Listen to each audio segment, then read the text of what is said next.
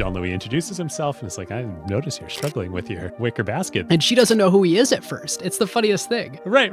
May I introduce myself as the, CEO of Hermès on a flight from Paris to London, where he's seated next to the French and British actress Jane Birkin. The it girl of the time.